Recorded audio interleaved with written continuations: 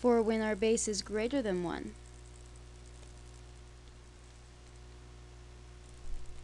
Again, for exponential, we know we're going to pass through the point 0, 1, but that we increase now. What this means for the logarithm is that we'll pass through the point 1, 0, but will look like that. Thus, the logarithmic graph passes again through the point 1, 0, but it has this behavior. What I do want you to notice is that when we look at our exponentials,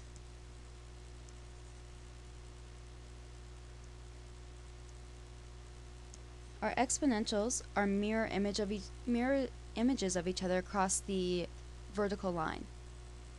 So when b is greater than 1, we get an mirror image of when b is in between 0 and 1. For our logarithms, we also have a mirror image, but this mirror image is across the x or the horizontal line.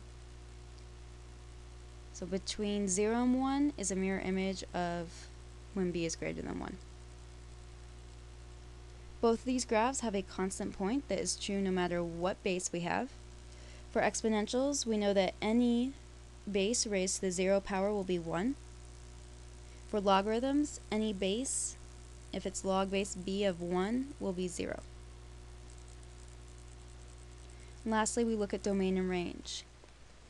For exponentials, we can plug in any x value. So domain is -infinity to infinity. But whatever we plug in for x, we only get positive values for our output. Thus the range is 0 to infinity. For logarithms, these roles are reversed. Thus for logarithms, we can only plug in positive values for our input, and we see that here, that our graph only exists on the right side where x is positive. But we can get any value for our output. You should definitely know these characteristics about exponential and logarithmic functions. Know their basic function equation, know the two different graphs for each one, making note of their constant points, and then know the domain and the range for each one.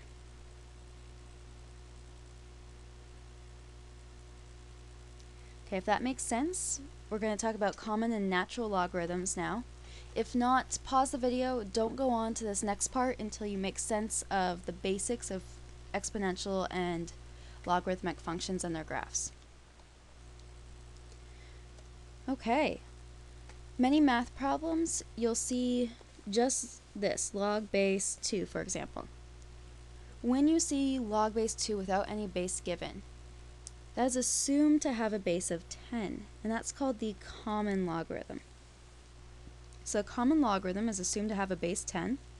It's written as a log without a base, and that's known to mean log base 10.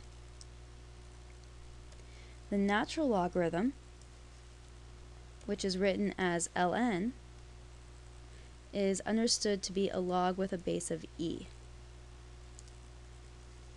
Thus, the common log and the natural log are two specific examples of logarithms with special bases. Common log is just log base 10, natural log is a log base e. To apply this, let's go ahead and try example 3, where we have these 4 problems. Try it on your own first, and then go on to the next video when you're ready to see the solutions.